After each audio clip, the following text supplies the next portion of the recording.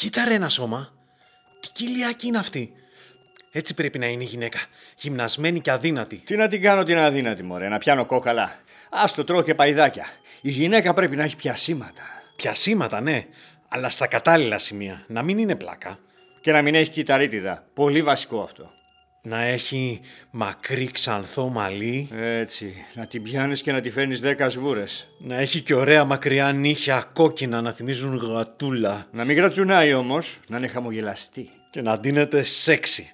Να βλέπουμε για τίποτα. Δεν έχω πρόβλημα. Τη γδίνω με τη σκέψη μου. Να είναι και ψηλή. 2 μέτρα πόδια. Τότε πας και με εύζωνα, ρε φίλε. Κοντή πρέπει να είναι για να μπορείς να τη μανουβράρεις. Κορμί, μωρέ, να έχει. Και όλα τα άλλα τα βρίσκουμε. Όλες έχουν κορμί. Έχεις δει καμιά με σκέτο κεφάλι? Που να σκέφτεται κιόλας. Απαπα, μακριά από μας. Να τη βγάζεις στην παραλία και να σε ζηλεύουν όλοι. Σαν σημαδούρα να ξεχωρίζει. Ναι. Μια τέτοια μας αξίζει. Μπράβο, ρε φίλε, έλα. Μη σταματάς να βρούμε ρυθμό.